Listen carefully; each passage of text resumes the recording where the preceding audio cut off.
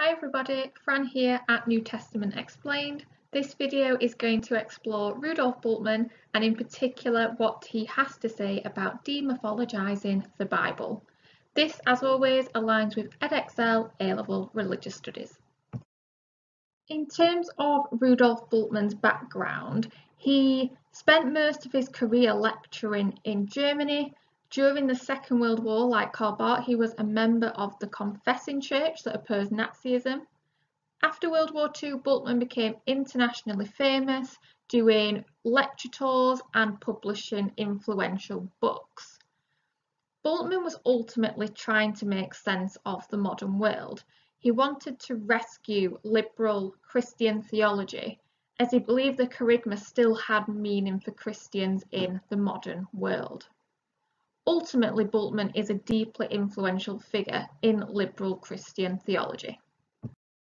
In terms of what Bultmann believes then, he believes that Jesus and early Christians had a mythological worldview, and that contained beliefs such as the following.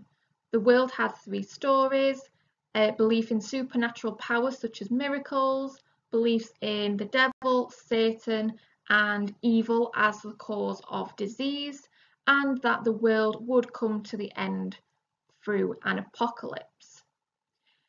Bultmann says that modern people, by contrast, have a scientific worldview.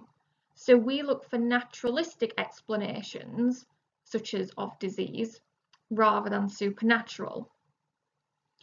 What Bultmann says in relation to these different worldviews is that the Bible doesn't just contain mythological material, it also contains philosophical teachings that a modern audience with a scientific worldview can accept. Importantly, Rudolf Bultmann was influenced by existentialism, which is a philosophy that sees humans thrown into the world as free agents where God does not intervene and there is no afterlife. Humans are self-aware of concepts such as death, but this sort of existence is confusing and frightening, and as a result we attach ourselves to things in life that we have not chosen, such as our family, our age. Now, Bultmann believes this sort of life is inauthentic. Bultmann develops this idea by saying that humanity cutting off from the mythological world has made us more distressed. Scientific thinking teaches us to expect control, but we cannot control everything. And this leaves people feeling trapped with a sense of sorrow, with a sense of anxiety.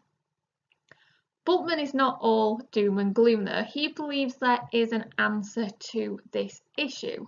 He believes the New Testament describes a program for living authentically, and therefore the Word of God offers a solution to modern life. Our question at this point should be, how do we engage with the New Testament so that it offers a solution for modern living?